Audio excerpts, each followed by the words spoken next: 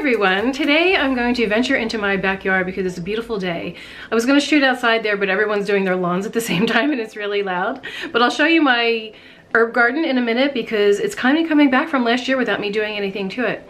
But today I'm going to make a recipe that has vitamin D in it. And I wanted to explain the difference between vitamin D2 and D3. Now, vitamin D2 is what you get from food. So you can get it from mushrooms and different kinds of fish and things like that. D3 is what you get from being out in the sunshine. So when you take a supplement for D, it's usually D3 because a lot of us don't get out enough into the sun to absorb it into our skin. But this recipe today will provide you with some D2. It'll also have omega-3 fatty acids, calcium, and B12. And what I'm talking about are sardines. So we're gonna take sardines that are just in a can and we're gonna make them into a pate, and it makes a wonderful pate or a dip or a spread for bread. And it's a great thing to put out at a party, but it's also a great little snack when you're stuck in the house. So come join me and I'll show you how to make it. So my garden's looking like a little bit of a mess after the winter. I just kind of left everything here, but some of my herbs are coming back. My lavender's coming back. Rosemary has been blooming all winter because it's an evergreen, but I'm so excited because my chives are coming back and they have chive flowers on them. The little blossoms, they haven't bloomed yet, but they're so delicious. I'm gonna put some of them in today's recipe. The ingredients I'm using for the sardine pate is I have a can of sardines here. They are skinless and boneless. I'm gonna use a little bit of shallot, a tiny bit of lemon juice, some chives, and a little bit of scallion. I'm going to mix them with some mascarpone cheese. You could use cream cheese if you want to. You could probably even use ricotta. And a little pinch of cayenne pepper. Let's do this. I chopped up half of the shallot, 1 scallion, the 2 little chives that I had as fine as I could, and we're going to squirt in some lemon juice. I drained the sardines and put them in this bowl. I'm just going to get them started by mashing them up a little bit with a fork before we combine the other ingredients. Sardines are very flavorful. They have a very strong flavor. They're packed with omega-3 fatty acids, so they're really good for you, and I think this pate is a nice way to enjoy it if you don't want to eat them straight up because they are very strong.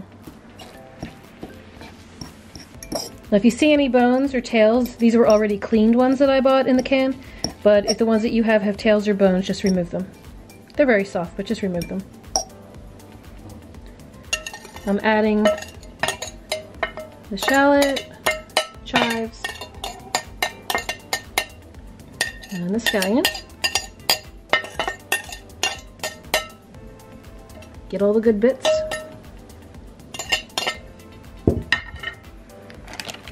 I'm adding about 1 ounce of the mascarpone cheese, just a nice big spoonful. I'm going to squeeze in a little bit of lemon juice.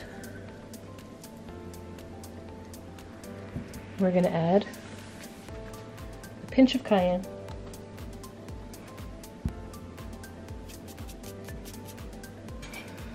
And now, I'm just going to press all this together.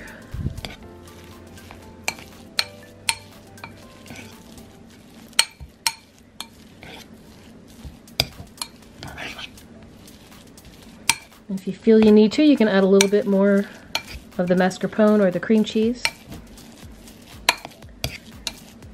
See how it's forming a paste? Just mix it up well.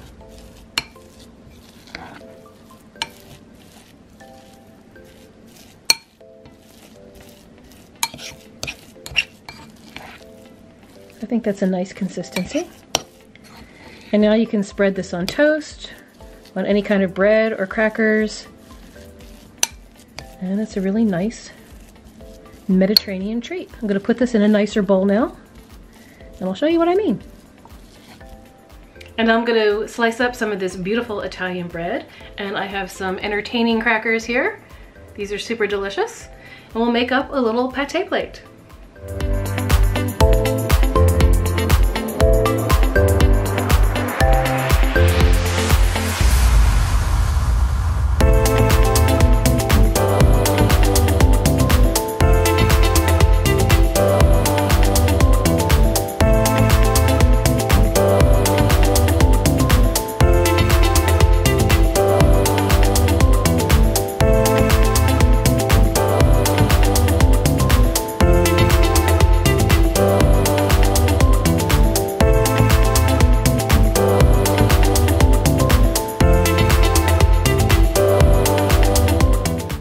you for joining me today. I hope you tried that recipe for yourself because it's really easy and it comes out super delicious. Please share this video with your friends and see if you can get outside today, even for a little bit, and try to soak up some vitamin D. And I'll see you soon. Bye.